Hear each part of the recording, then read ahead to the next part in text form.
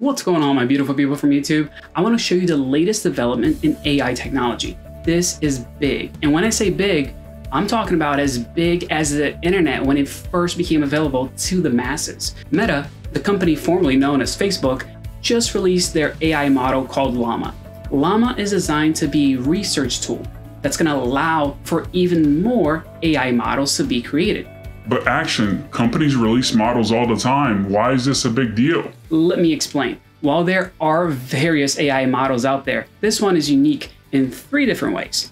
First, its performance supersedes that of GPT-3.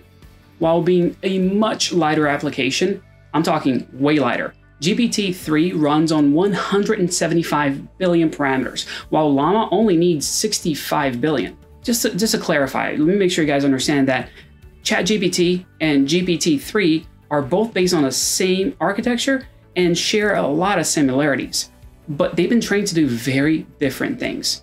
ChatGPT, for example, it's optimized for conversational applications, and it's been tailored specifically for its use case, while GPT-3 is a more general-purpose language model that can be applied to a wide range of natural language processing tasks. To be fair to numbers, ChatGPT also uses only 20 billion parameters. But back to LLaMA and that first highlight. Its track performance on question and answering and common sense benchmarks outperformed the competition, especially when considering the size of the model. For instance, LLaMA 13B, which is a smaller version, outperformed GPT-3 on most benchmarks, despite being 10 times smaller. This means that you have a much more optimized model that requires way less computational power. This brings us to point number 2, and the question of hardware. Running these massive language models is expensive. In terms of processing power, just as an example, running ChatGPT costs OpenAI $100,000 a day. Meta says you can run LLaMA on an NVIDIA DGX standalone workstation. It's still expensive, about $100,000 starting price for one of those things, but they didn't stop there. They also released that version I mentioned earlier, the LLaMA 13B, and it only needs an NVIDIA V100 to run, and its MSRP is about $15,000, but it's been out on the market for such a long time that you can pick one up between $3,500 to $4,500. But here's my favorite part. Although Meta didn't specifically mention other cards besides the NVIDIA V100, there is nothing stopping users from using a consumer card such as the latest NVIDIA 4090. Since by the numbers, it outperforms NVIDIA's Tesla V100 and it's just $2,000. This is an exciting development because we could soon see applications leveraging decentralized networks like Flux and decentralized marketplaces like the Akash Network to run their AI models. There's a lot of buzz around this, and people are already starting to make these services available. Now, hear me out on the most exciting part of all of this. Meta is making LLaMA accessible. Yeah, like really accessible. Their focus is to democratize AI technology by allowing anybody, just anyone, to take advantage of it. That's right. When I say anyone, I'm talking about you and me. Meta changed the landscape by opening this language model to the general public. That's game-changing.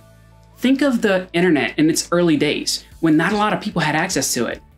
It was slow, it was ugly, but soon enough, companies like AOL started sending free CDs to everyone, and more people got online. And that changed everything. We're going to see mass adoption and utilization of AI models by people who previously weren't able to have access to such groundbreaking technology.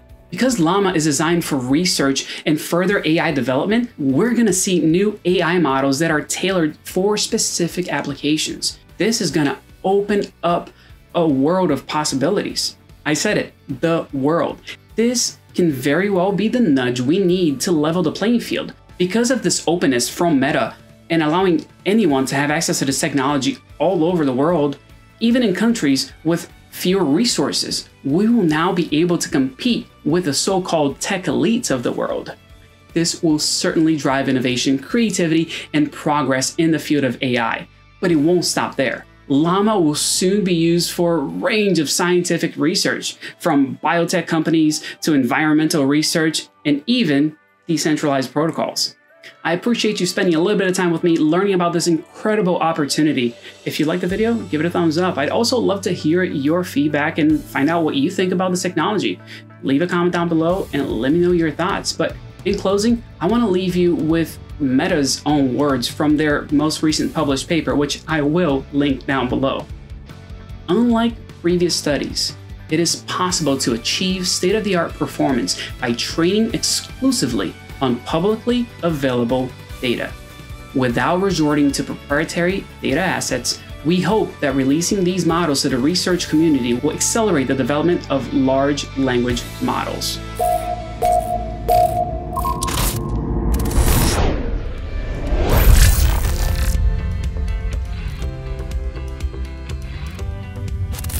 I'm glad you stuck around until after the credits because nothing is perfect and there are concerns about this technology. While hardware requirements are less stringent than previous models, we are still underproducing the necessary processors to meet our global demand. As a crypto miner myself, this is something I have to pay attention to. Scarcity means higher prices for these graphics cards and even ASIC miners. There are only a handful of chip manufacturers, and when demand increases, all silicon manufacturing pays the price.